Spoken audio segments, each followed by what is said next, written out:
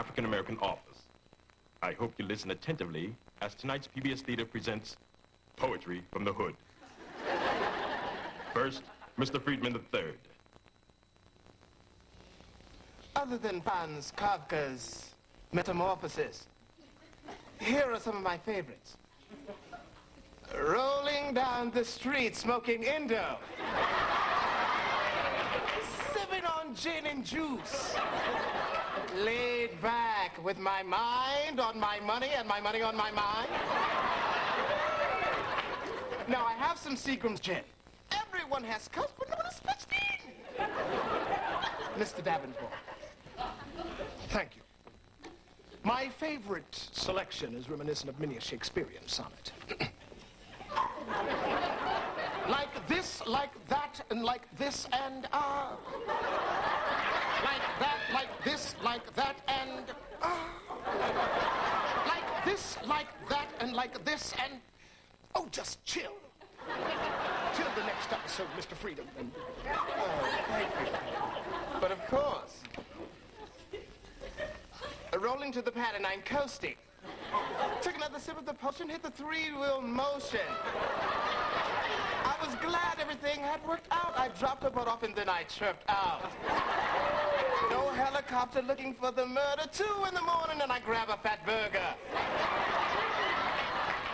Today I didn't even have to use my AK. Well, I must say it was a good day. Smashing, my thank you. Indeed, it was a good day. Yes, it was. However, this is one of my personal favorites.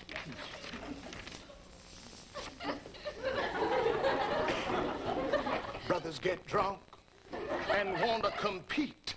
Slap boxing in the streets.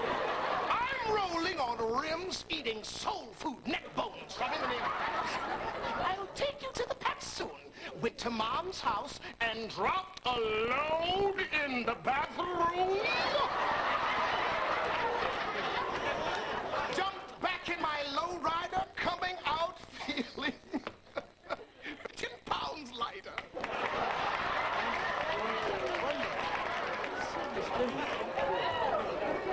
Old school. Hip hop, hippity, don't stop the boogie, the bang, bang, the boogie, the up, chuck the boogie, the beat.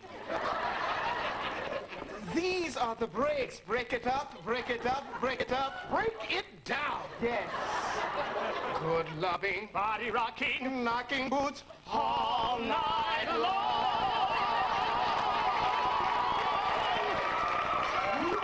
There it is. Thank you, Mr. Davenport and Mr. Friedman. We don't love them hoes. Of course you don't. You please join us next week for Masterpiece Theater. I'm James L. Jones. Peace out.